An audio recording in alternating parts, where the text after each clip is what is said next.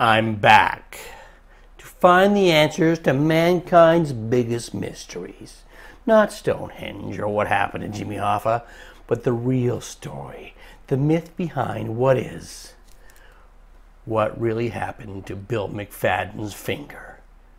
Today on Will Alexander's Dog Show Tips, brought to you by ProPlan, nutrition that performs.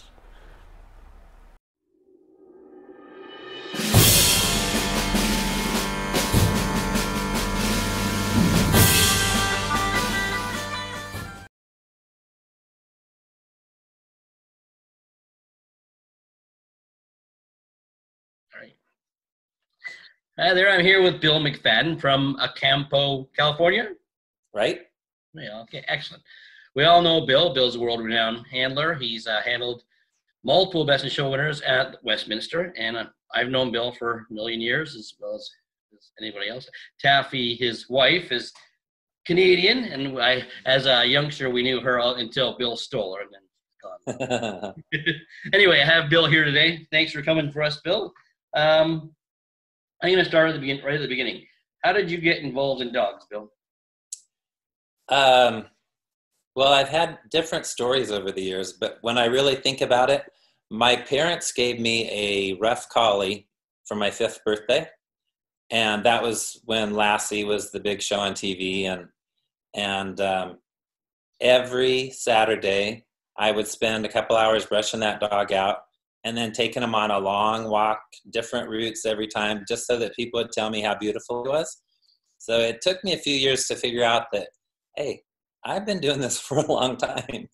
But as far as actually get started showing dogs, I had some friends that had a Saint Bernard and a Great Dane, and they told me that they were show dogs and they were going to be going to a dog show, and did I want to go? And I said, sure, it sounds like fun. It was the middle of winter. So we climbed into a Vega hatchback. There was a couple. They sat in the front. I was in the back with the Great Dane and the St. Bernard in the middle of them. And we drove through an ice storm to what is now the Rose City Classic in Portland, Oregon. And I felt like I had found my place. And I remember, I get his name wrong, but a Springer went Best in Show that Ray McGinnis was showing was one of the Goodwill dogs. And I loved that dog. That's still, because of that, that's still my favorite breed. Springers, there's something about them that I just love. And I can remember the exact place where he was grooming him at. You know, every time I go there, they've changed the building. They've built onto it, but there's still a portion of the old building, and I know exactly where it was he was grooming on him. And so I came home and I bought a Dog World magazine. What year was that, Bill? Sorry. I graduated from high school in 76, so it was probably, it might have been the winter of 77. Right. So I bought a Dog World magazine, and I went to all the ads, you know, the display ads, the classified ads. The only ad for my town, I lived in Yakima, Washington, was this place that had some Cairn Terriers for sale. So it turned out it had Cairns from these people. They had a kennel on the road. My mom was a teacher, and the road that she drove to her school, there was this kennel that had 3 big pens out front. There was always Irish setters, there was always chows, and there was always Cairns. That's what they sold. So my mom had bought us a couple of years before. And so it ended up being these same people. And they were actually handlers. I won't say his name now. McCormick was their last name. Gosh, how can I forget that? Anyhow, he'd won a group at the Garden with a Springer. And their kennel name was El Damac. And I bought 2 Cairns, a mother and a daughter, 4 years and 2 years. The mother came in season a week later, and I did just what you're supposed to do. I bred her. They told me to call Stella Newby in Canada. I called her. My mother drove me up there, my mother drove the dog up there, got it bred. I had the litter. And there were 4 puppies, 3 champions, 2 Best in Show winners, and that's how I got started, which it hooks you really fast, but it's really there's a lot of disappointment when you find out that not every litter has a best in show winner in it. But anyhow, and that my relationship with Newbie, who was a wonderful handler, an English lady that handled in British Columbia. That's how I met Taffy, because I went up there to show one of the dogs, and I stayed with Stella, and I saw Taffy at a show on the island, on Vancouver Island. And I mean, I can remember, and we never spoke, but I can remember I was like, whoa, I didn't know they had those at dog shows. And that's, the rest is mystery, blistery. So. Yeah, that's good. Mentors. What about mentors for you? I know you mentioned Stella. Yeah, you know what? I worked for 2 handlers, so definitely they had a big influence on me. The first was George Ward, who I'd never heard of. But I mean, I was so new. I was working in Spokane, Washington, and Dennis Springer lived there. He was a terrier handler. And he told me, you should go work for George Ward. And I was like, who's George Ward? And he kind of helped me arrange the whole thing. And I'd never been on a plane before. And my mom suggested that I wear a suit. So I got all suited up with a tie and everything and flew off to Kalamazoo, Michigan. And I still can remember George's face when he saw this beanpole coming down the escalator with a suit and tie on. So I stayed there, I stayed there less than a year. It was probably about 10 months. I got super homesick. I'd never been away from home. And so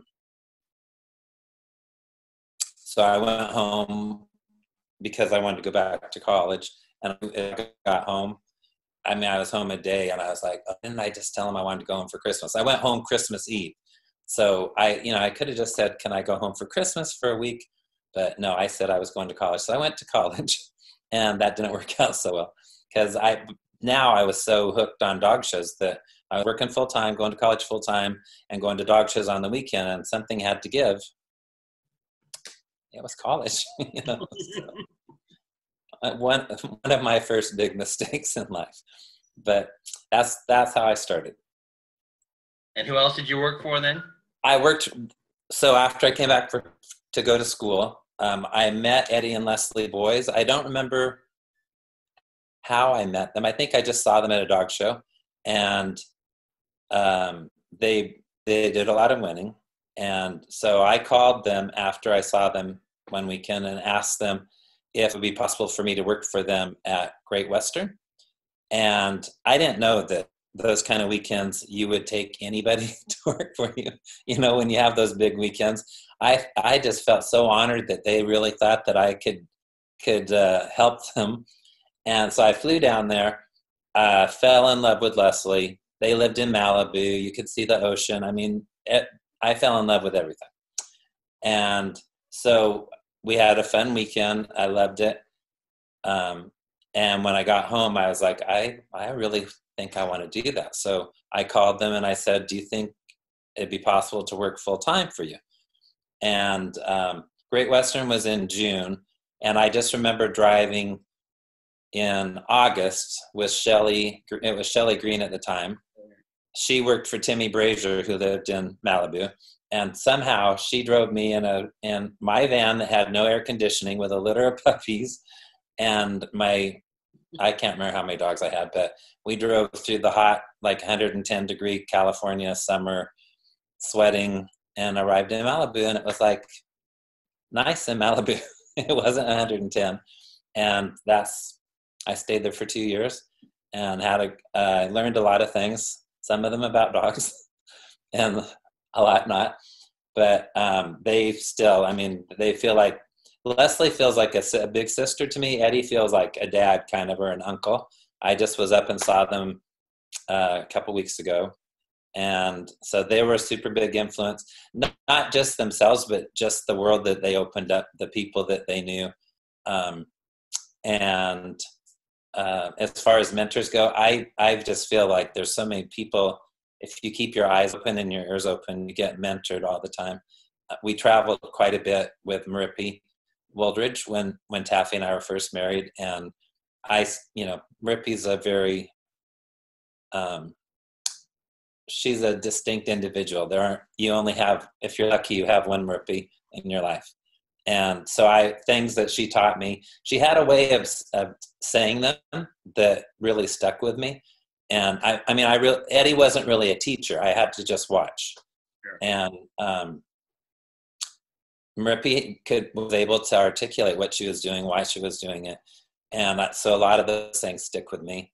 The other people, I've been lucky to be friends with Andy Linton since I first started. And he really, the first really good dog I had, he kind of took me under his wing. He had just gone Best in Show with Andy at the Garden. So he'd kind of been through what it was like to campaign a dog like that.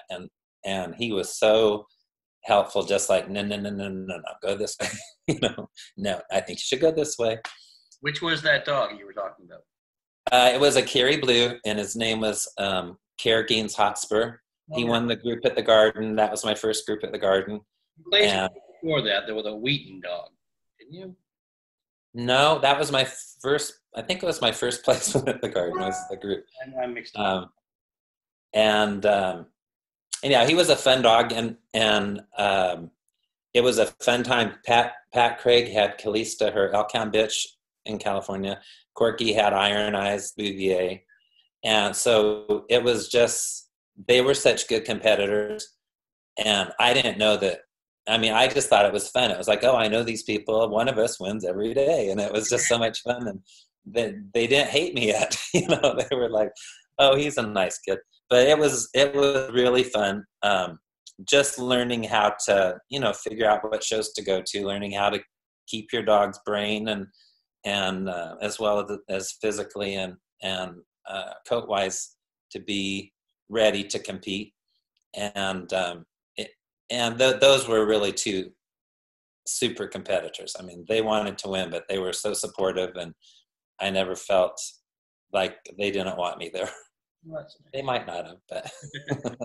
So you had a million dogs you've shown and done well with. Do you have a favorite dog?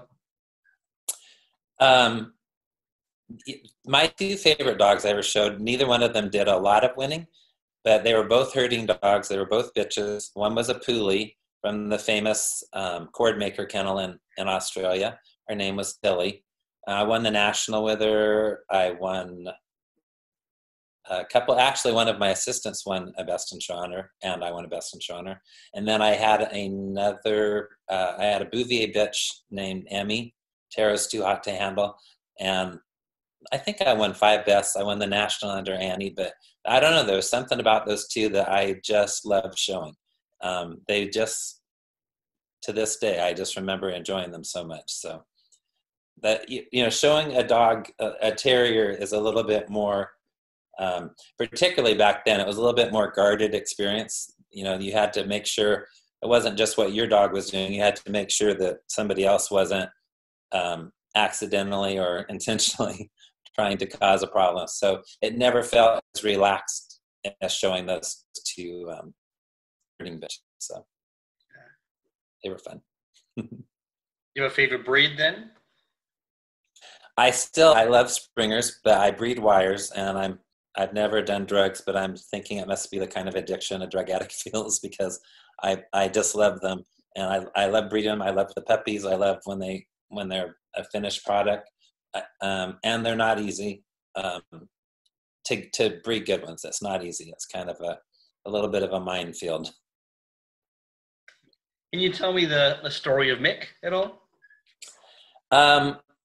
My story of Mick, and I always feel bad because Mick gets associated with me, and Mick had a really successful career in England with Michael Code and Jeff Borish. He went Best in Show Crufts.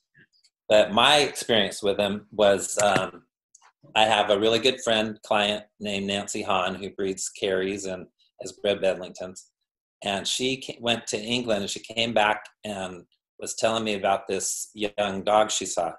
And her superlatives were just too much. I was like, no, if you're going to tell me about this neck or just keep emphasizing one thing, then it's not a balanced dog. That's what I thought. And I was just kind of, yeah, right. Kerry blue dogs, they're not real pretty from about 4 months until about 2 years old. They're very kind of rangy looking dogs. And I didn't pay much attention to her, but I started hearing just through the grapevine about this dog. This was before the internet was so, made it so easily accessible to watch dog shows all over the world. But I kept hearing stories about this Kerry dog, and he was really taking off in England. And then finally he had a year. I don't know if any dog's ever had a year like he had. They don't have as many shows as we do, but he won, he won a majority of them in 1 year. It was kind of unheard of.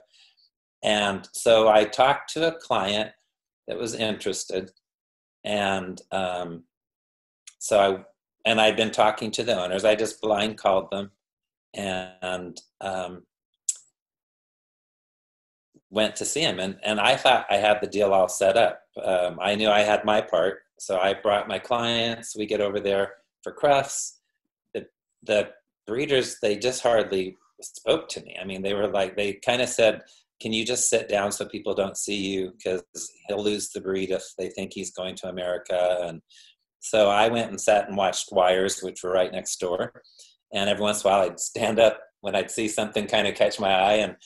And to be honest with you, I wasn't that smitten with him right from the beginning. There was a son of his in there that was just really a beautiful dog, and like really well trained, really performing. And I kept looking at him, and Mick was a little bit all over the place. And to be fair, he was regularly shown by Jeff Korish, but he was being shown by his partner, Michael, because Jeff was judging. He was judging Westies that year. So Michael, you can imagine the pressure that he was under. So I don't know that was the performance that he always gave, but it wasn't. I mean, he was pretty, but it wasn't. I mean, I was like, really, this is what everybody's so crazy about. Well, the people continued the whole day. The breeders just were really tight-lipped. I was like, okay, I think I've really screwed up.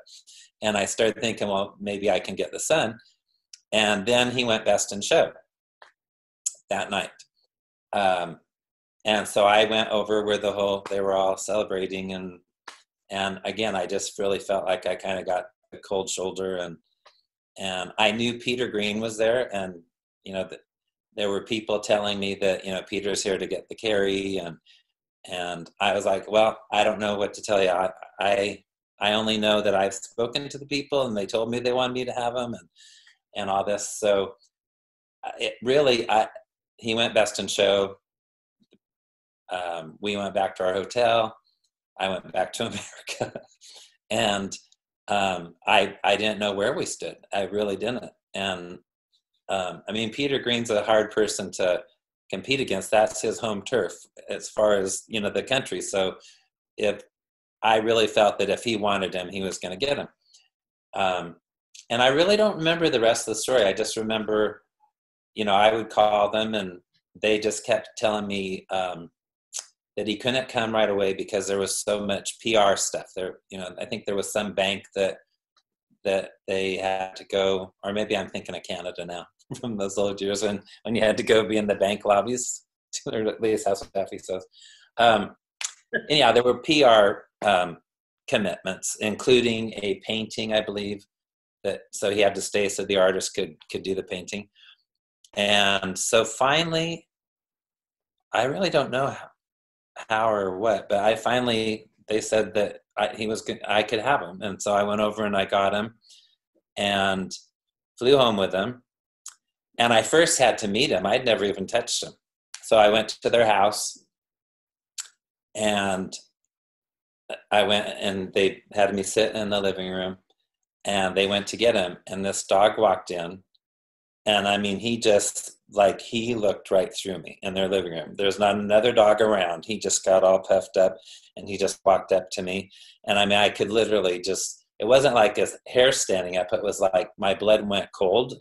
And as it was not intimidating, but it was I remember just thinking, whoa, this is like a king, and he's just got it. But at the same time, I felt like I knew him.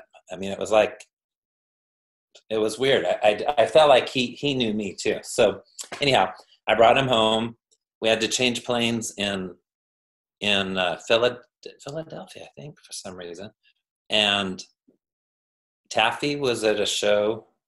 I may be getting this all wrong, but this could be a good story. Don't worry about it. I think she was at a show in Arizona. So I flew home with him. I get to Phoenix, and they're like, sir, your dog's in Philadelphia. And they had paid a lot of money. The people had paid a lot of money for him at that time, or certainly it was more money than I thought anybody would ever pay for a dog for me to show. And I'm just like, okay, what? I mean, here I have this dog that made me pee my pants when he looked at me. What's he going to do with people at a kennel in Philadelphia? I don't know. But long story short, he got to us in Arizona. We didn't tell anybody that story. And so I took him home from the shows, and every day I took him to a park, and I just walked him like 2 miles just so we could get used to each other, just build a friendship kind of, and I'd get used to what gait he was comfortable in. And then I entered him at Great Western, which at the time was, it didn't rival Montgomery, but it was getting up to where the entries would be like 1,500, 1,600 terriers. And it was spectacular. It was held on a soccer field at a college in Long Beach. I mean, as beautiful a dog show as you could find. It just the way it was set up, and terrier people. I mean, we miss it. It's not held there any longer, but it was really a special place. And so I brought him there, and I always get the days mixed up. And Lydia Hutchinson, usually I get it mixed up, not in her favor, but I think that she did the group. I'm not even going to say any names. Just edit that out because I'll make somebody upset. Anyhow, he went best in show from the classes the first day, and really caused a stir at the dog shows. I mean, he was really well received, and then the next day he won again from the classes. That day was under Ken McDermott, and I'm pretty sure the first day was under Lydia, because I know I said it was Ken one time, and he said, no, I was the first one. And it wasn't just the wins. It was like, it was just like, it seemed like the whole dog show was all about Mick. It was just like, and not in a negative way, you know, how it feels when someone thinks you have a good dog and they all come to figure out how they're going to beat you. It felt like, I don't know. It felt like everybody was acknowledging him. And then he wasn't entered on Sunday, because I just wanted to try him out. I just wanted to see how he showed, and he showed amazing.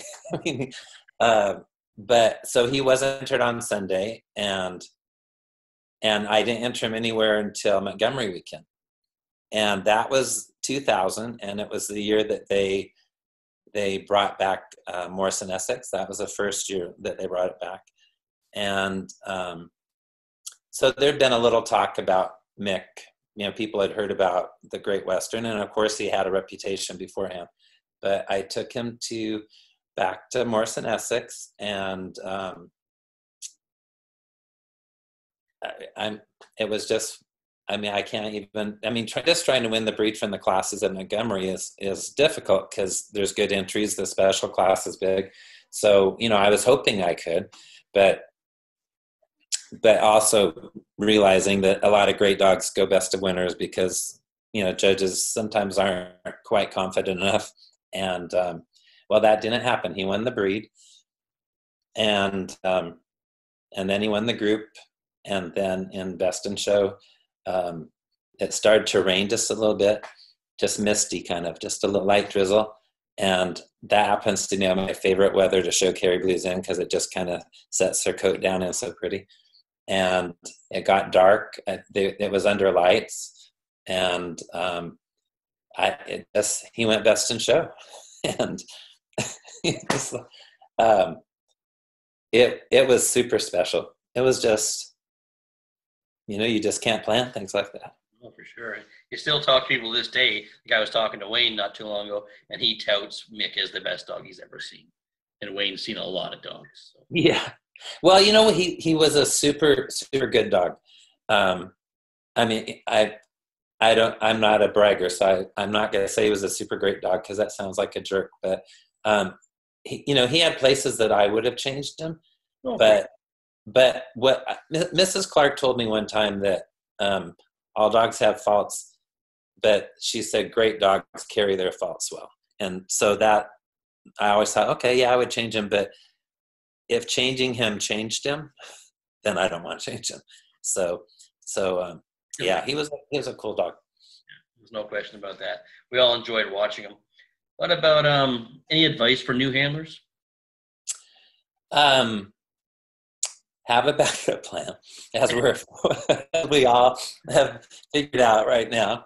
I'm not one of the people who thinks there are no good young people and dogs anymore. I'm the opposite. I think there are so many talented young people. I think there aren't as many what we used to call backers, people that you just could kind of go and show a great dog of any breed, and that they might be interested in helping support that kind of a career. But I think there's a lot of super talented people, and I still feel like a kid until I look in the mirror. So, I don't realize when kids talk to me that it's probably like you or I talking to Rick Shashudian or Annie Clark or whatever. I mean, not that I feel I'm in that level of Annie Clark, but you know what I mean? I just feel like I'm still trying to figure out how to make this work. But I think there's some really super kids, and some that are so interested in the history of the sport and of the breeds that they're interested in.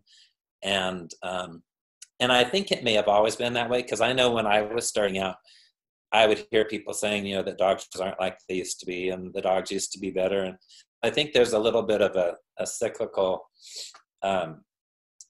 thing that goes on with people, that they always, and it's not just in dogs. I think people just always kind of think it used to be better. I can remember other times in my life where older people would talk about, the United States or the world, how things are going. And so I think there have always been worrywarts, people that think things aren't doing well. I hope that dog shows continue, because I know there's a lot of people, a lot of young people, a lot of not so young people that really love it and are really invested in it and passionate about it. And I love seeing that. I love seeing the people that feel that. I enjoyed that answer.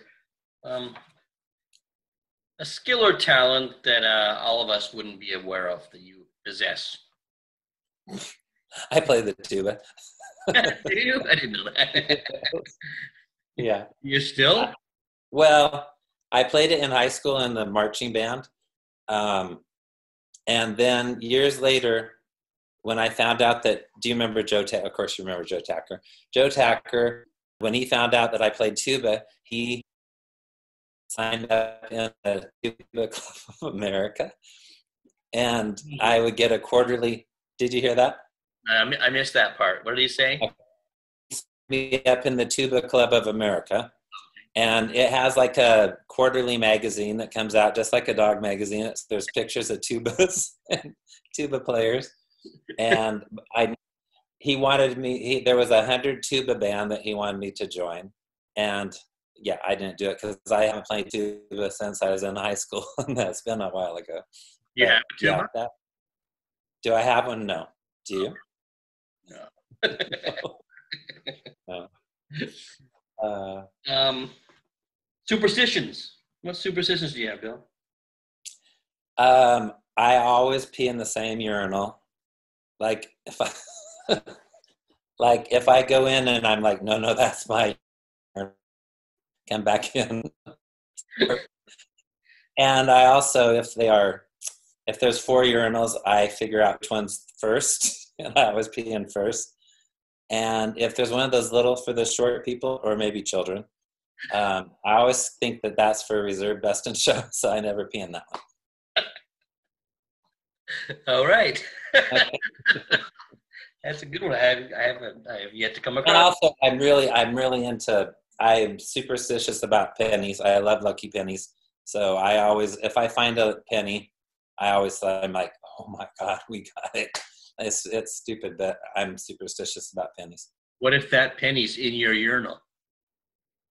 That, I would have to get one of my assistants to get it out. Although I'm getting used to wearing gloves, so maybe I'll just keep a glove in my pocket, so just in case. With all this time off, what have you been doing? Taffy and I have been doing a lot of yard work and a lot of cleaning closets, a lot of organizing, a lot of purging, which is now in piles everywhere because there's no place to donate it to that's open. So we've been doing a lot of that. Sleeping more than I usually do. And although we've had a couple conversations in the middle of the night, but I'm like, why am I awake right now? I don't know. But that's why my time is different from yours. So I see you back and I'm like, what are you doing up, Bill? I know, that's crazy. Yeah, and we're trying to figure out a couple different ways to make some bucks until this all gets going again. So I'm putting some thought into that. Any thoughts on today's judging process? How our judges are being moved forward or held back or even applying? Well, I think it's tough. I mean, I'm nervous about applying because I just don't. Some people can just like retain. They read a standard and they can retain the verbiage, almost spot on, and are able to draw it up, and they aren't always able to apply it. But if you talk to them, it's hard to say that they don't know. Yeah, exactly. Know the read because they can quote line, verse, and chapter kind of thing. And I just don't really think that there's nothing wrong, and I'm sure there's some people that have that ability that also are able to apply it. But I just think a good dog person, a good animal person, it can come from anywhere. I mean, some people just have a real natural eye, and some people have spent years working and developing their eye, and some people never have an eye.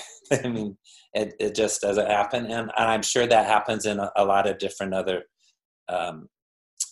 artistic endeavors. I mean, I know I would love to be able to paint or sculpt, and I'm lucky if you can read my writing to see that I signed a check. It's not something that translates for me.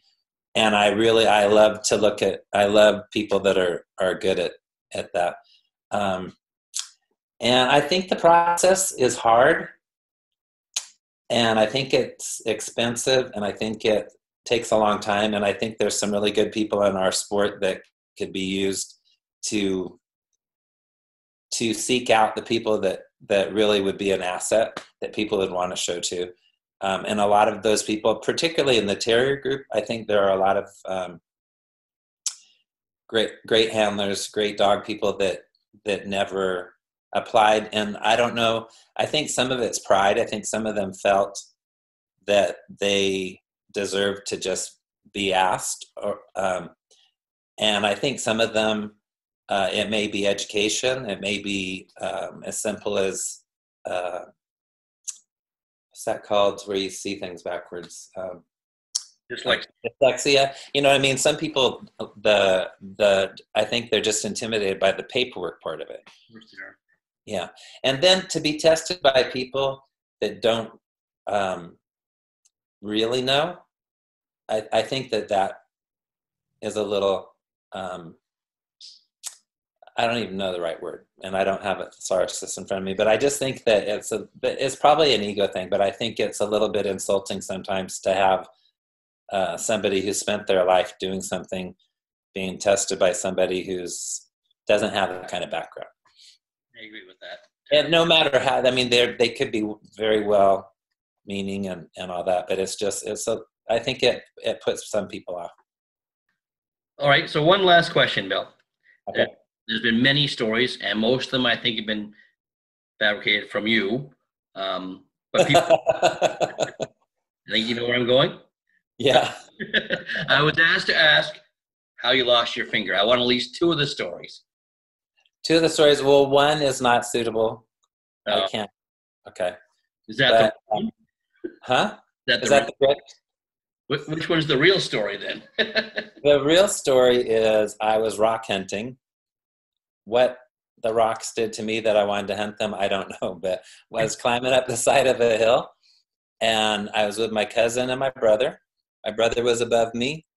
My cousin was next to me. My brother dislodged a boulder. It was heading toward my cousin. So I put my hand on a boulder and shoved my cousin, and the boulder ricocheted and smashed my hand. That's the true story. Ouch. Yeah. But I've had lots of fun ones. And yeah, I've never said it was a Rottweiler, but I've heard a lot of people, and they really thought it was a Rottweiler that bit it off. The Rottweiler would take the whole hand. It wouldn't settle for one finger. No, but no. I think you're probably referring to one about Gretchen, and it's. Are you? No, I don't. I was asked by certain people to ask about the finger story. I don't think I really have ever made up a story, but other people, I have not denied them. Let's put it that way. I just remember one year. I think we were in Michigan. I don't even know why. We were at the same dinner table, and the waiter came over, and you ordered a rusty squirrel. Do you remember that night?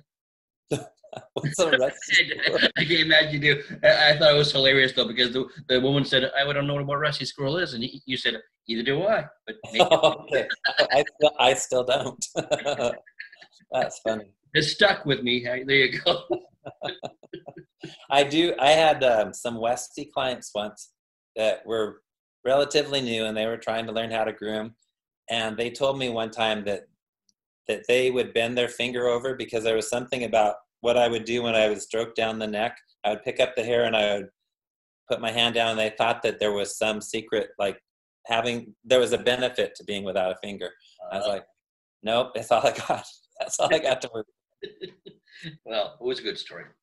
But now we all know the real stories. The real story. I can't do anything outlandish now. Well, thank you, Bill. I really appreciate your time. And we went through a few technical difficulties, but I think it worked out great. Okay, excellent. That's good talk. You're well, and I hope Taft is well, and you guys are getting through this crazy time. I look forward to seeing you when we get through the other side. Somewhere. All right, I'll probably talk to you some early morning at some point. All right. Okay. All right. Thanks, Will. Bye-bye. Bye-bye. Well, thank you, Bill. That was an interesting half hour or so. Thanks for inviting us into your home. If you like what we're doing here, and I'm sure that you do, please press the like, share, and subscribe button below. And don't forget to check out our other videos in our library at Will Alexander's Dog Show Tips. You'll see trainings, and you'll see other interviews, and some infamous wake-up calls. And don't forget, if you want to see something, just drop me a line at dogshowtips@gmail.com. Until then, ciao for now.